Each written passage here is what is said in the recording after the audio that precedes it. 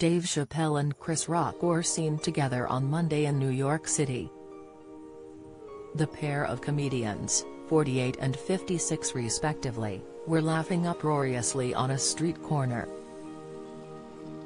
The stars are good friends and sometimes appear on stage together, as was the case for Eddie Murphy's 2019 Saturday Night Live monologue, which also featured Tracy Morgan.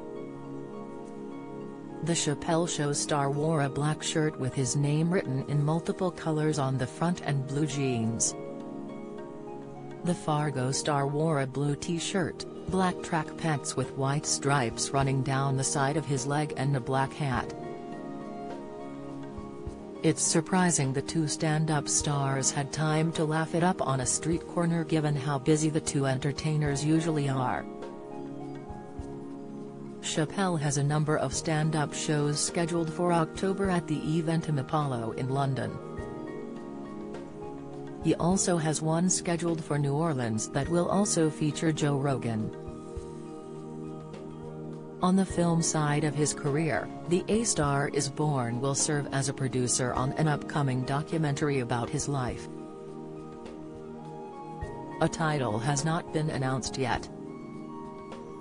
While the Robin Hood, Men in Tights actor is sticking to what he knows, Rock is branching out more. Despite mainly performing in comedy films early in his career, the actor has started to take on more serious roles. Last year, he appeared as Loy Cannon, the head of a crime syndicate, in the critically television show Fargo. He also took on the role of Detective Zeke Banks in the horror film Spiral.